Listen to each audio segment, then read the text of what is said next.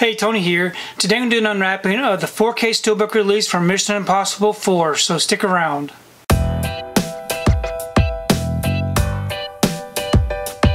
So today I wanted to do an unwrapping of the Mission Impossible 4 Ghost Protocol Steelbook.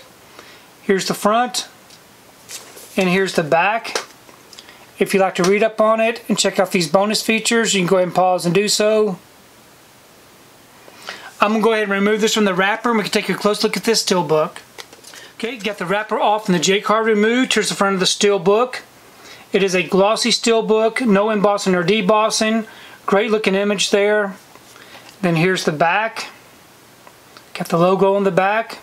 We open it up. We have our front and back together. On the inside it does come with a digital code, and we do have a sticker with the logo on it, and our 3 disc. We have our 4K disc here in black with no disc art. It's got the feature film on it. Then we have our Blu-ray disc, no disc art with the feature film. And we have a separate disc for our special features. And then we do have some inside artwork. So overall it's a really nice looking Steelbook. So I'm really happy to have the Mission Impossible 4 Steelbook in the collection. I really do love the artwork on this, and I really do enjoy part 4.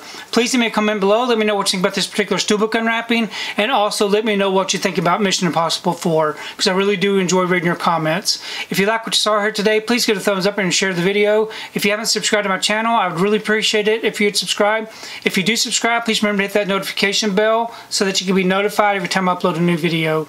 If you haven't found me on my social media accounts, I'm on Instagram, TikTok, and on Twitter. And if you'd like to find out what I've been watching, you can find me over on Letterboxd. I do have links below. But thanks again for watching, and we will see you next time.